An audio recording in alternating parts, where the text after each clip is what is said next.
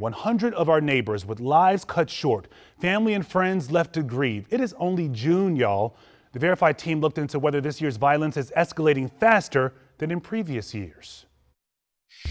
Our sources are our past reporting, the D.C. Police Union, and Metro PD's data archive. Last year, the 100th homicide happened on June 19th.